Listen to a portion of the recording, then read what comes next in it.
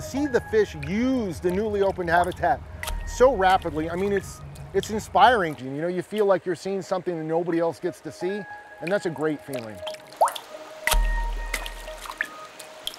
One of the duties I have out here as a fish biologist is conducting what we call snorkel surveys. And we swim around counting fish and identifying the different species of salmon that we have. There were 6 coho, 6 chinook, 4 micus yoi. We're trying to see how fast these fish and how much of the habitat they recolonize after these dams have been removed.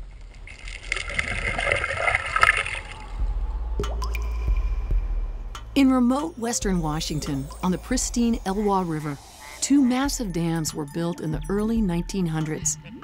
They supplied power to the nearby town, but had dire consequences for salmon. The Elwha used to have king salmon that reached over 100 pounds. They were enormous fish. When those dams were put in the early 1900s, they were constructed without fish ladders.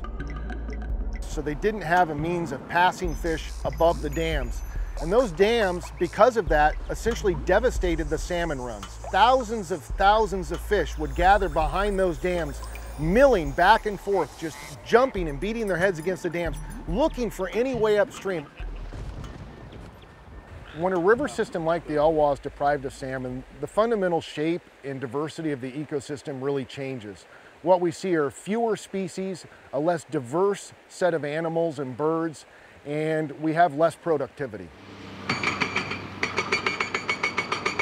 Removing the dams is one way to try and restore these fish runs that are not only important naturally to nature, but of course they're important to the people that use these fish.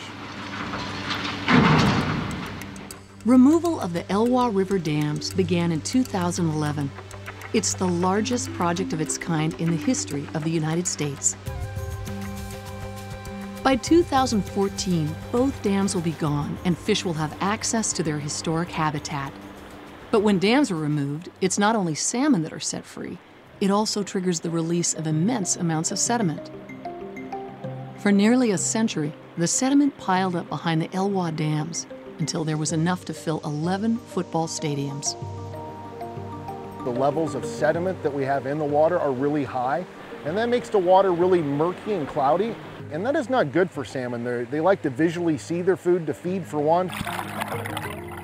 But two, for the adults coming back, that can have negative effects on their gills. It can clog them, it can irritate them. Jeff, do you want to grab from the end here? Freshwater and saltwater mix in the Elwha River estuary. These waters serve as a critical nursery ground for juvenile salmon. You kind of keep it low on your side there, Michelle. A team of scientists from federal and state agencies and the lower Elwha Clallam tribe regularly monitor its health during dam removal. We go out, see what fish we're capturing, what size they are, and some of the fish we actually try to get an idea of what they're feeding on. We're not seeing a heck of a lot in the way of food in their stomachs. So they're having a hard time finding food, and we think that's likely due to the fine sediment within the estuary. This is just one of dozens of research projects happening up and down the Elwha River. Maybe put a little clove oil so I can measure him without him flopping around. Coho 8279. It has a caudal fin clip.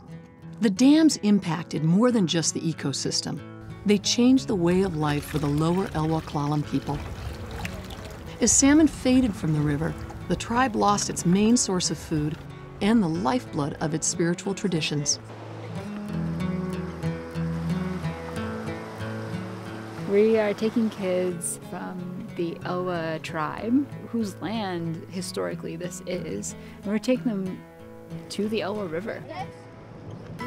Scoot back where we go. Gary, scoot back. It's flying this way. Give it some pull. Keep it up. Keep it up, Gary. Woo! It's sinking so low. We got it. So today I brought some bone artifacts. We're out here teaching them the science and the cultural aspects of what's happening with the dam removal. Well, there was a settlement there. It was called Enos. According to Clallam legend, our people were created right here on the Olympic Peninsula in the Elwha River itself.